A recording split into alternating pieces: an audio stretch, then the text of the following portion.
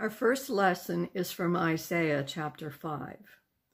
The prophet sings a sad, parable-like love song about the relationship between God and Israel. In this song, Israel is compared to a promising vineyard. Despite God's loving care, the vineyard that is Israel has brought forth wild grapes of injustice and distress, when fine grapes of justice and righteousness were expected. Let me sing for my beloved my love song concerning his vineyard. My beloved had a vineyard on a very fertile hill.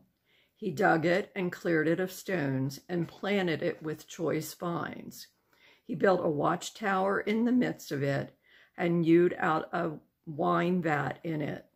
He expected it to yield grapes, but it yielded wild grapes. And now, inhabitants of Jerusalem and people of Judah, judge between me and my vineyard. What more was there to do for my vineyard that I have not done in it? When I expected to yield grapes, why did it yield wild grapes? And now I will tell you what I will do to my vineyard. I will remove its hedge, and it shall be devoured. I will break down its walls, and it shall be trampled down. I will make it a waste, and it shall not be pruned or hoed, and it shall be overgrown with briars and thorns. I will also command the clouds that they rain no rain upon it. For the vineyard of the Lord of hosts is the house of Israel, and the people of Judah are his pleasant planting. He expected justice, but saw bloodshed, righteousness, but heard a cry. The word of the Lord. Thanks be to God. I shall now read verses from Psalm 80. Restore us, O God of hosts. Let your face shine upon us, and we shall be saved. You have brought a vine out of Egypt. You cast out the nations and planted it. You cleared the ground for it. It took root and filled the land.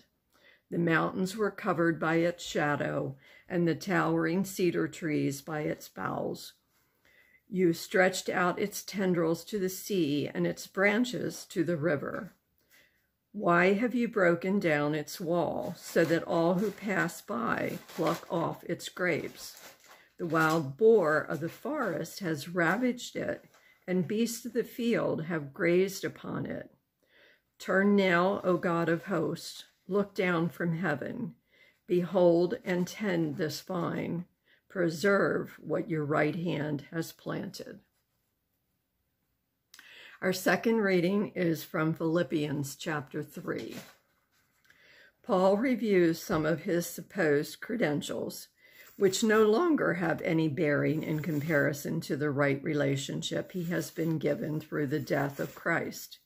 The power of Christ's resurrection motivates him to press on toward the ultimate goal, eternal life with Christ.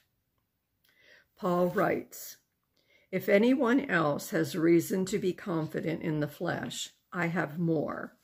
Circumcised on the 8th day, a member of the people of Israel, of the tribe of Benjamin, a Hebrew born of Hebrews, as to the law, a Pharisee, as to zeal, a persecutor of the church, as to righteousness under the law, blameless.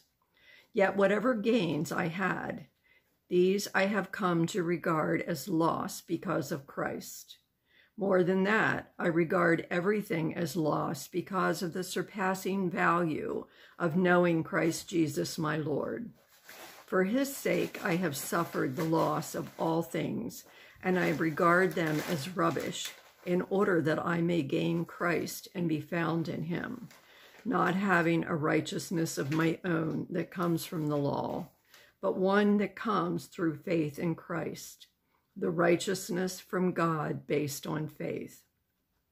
I want to know Christ and the power of his resurrection and the sharing of his sufferings by becoming like him in his death, if somehow I may attain the resurrection from the dead.